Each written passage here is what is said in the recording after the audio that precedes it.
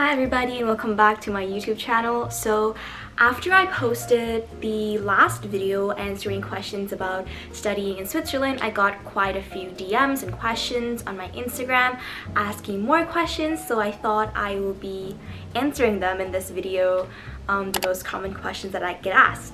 So let's start.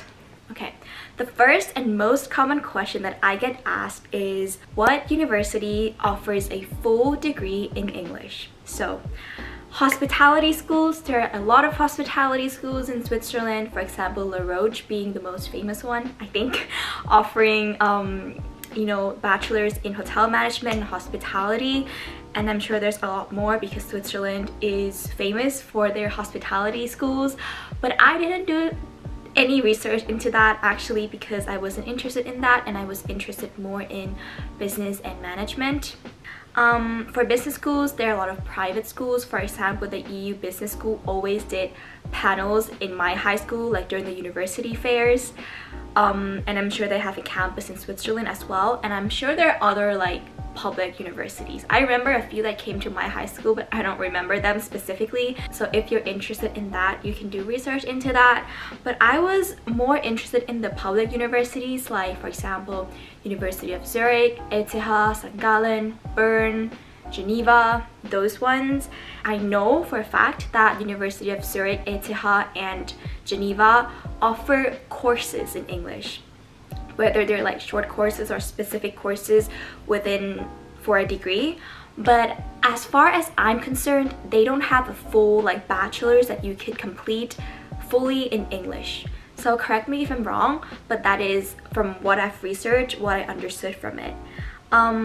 The only public university where you can do a full bachelor's degree in English is the University of St. Gallen, where there are 3 majors that you can choose from, which is the Bachelor's of Business and Administration, Economics, and International Affairs. However, you will have to take 12 credits in German, which is actually not that big of a problem because in the English track, it is very normal not to speak fluent German, and so you can choose like computer science or math to do it in German, where not too much German is required and the textbooks are in English anyway, so you'll be completely fine.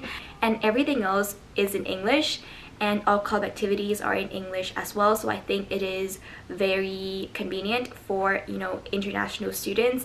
But I definitely say the private schools are much more like catered for international students and have a lot more like global universities.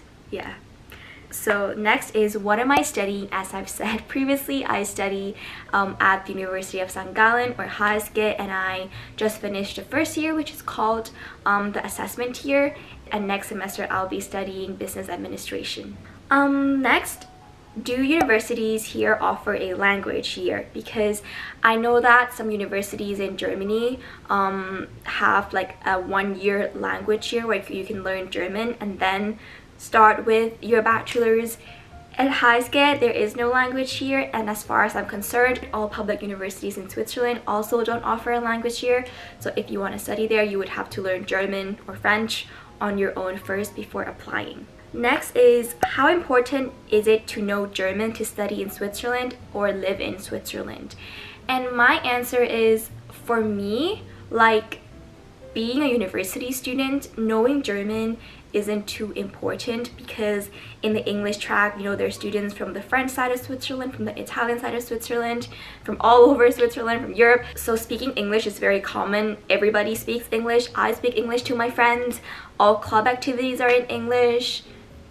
So you don't really need German, except for maybe if you want to order a coffee or order some pastries at the Mensa. You can learn a few phrases like Milchkaffee or Schokogipfeli or whatever it is, or you can point. So it is not a big deal if you don't speak German. In restaurants and stuff, most people speak English, and in the occasions where they don't speak English, you can just point at what you want, or you can learn a few phrases. So yeah, it is totally fine if you don't speak German. I just want to add that it is still nice to know German, and it is definitely more convenient to know a little bit of German, so maybe consider learning it, but you definitely don't have to be fluent. Next is, how important is Swiss German? My answer is it is not important. Swiss German is just a dialect spoken in Switzerland, and each canton has a different dialect. Like in St. Gallen, they speak the St. Gallen dialect, but you don't really need it because, as I said, in uni we speak English, and you know, in the city for just daily lives, use English. If not, just learn a few phrases in German and you'll be completely fine, because everybody who speaks Swiss German also speaks High German. Next, a very common question is apartment hunting, because public universities don't offer any accommodation or dormitories or student housing. So the most common way to find a flat is through Facebook groups in your respective cities. For example, in St. Gallen, there's a Facebook group called Sharing is Caring, where you can find furnished whole apartments, unfurnished apartments, rooms in a share apartment, which is probably the most common one, or if not, you can find it on like websites. For example, I know a friend who found her unfurnished apartment on Flatfox, and then she like found her roommates on the Facebook group Sharing is Caring, where they didn't like furnished it together. So there's options for that, like what you want, if you want to furnish it on your own or live in an already furnished apartment. I would say it is a whole like process, like it is kind of difficult because there is a lot of competition, but my biggest advice is just to be motivated. Like, show how motivated and interested you are in their apartment, and if like the person who's renting it knows that you really want it, the chances that they will rent it to you is higher. This is from my experience finding like a shared apartment to live in.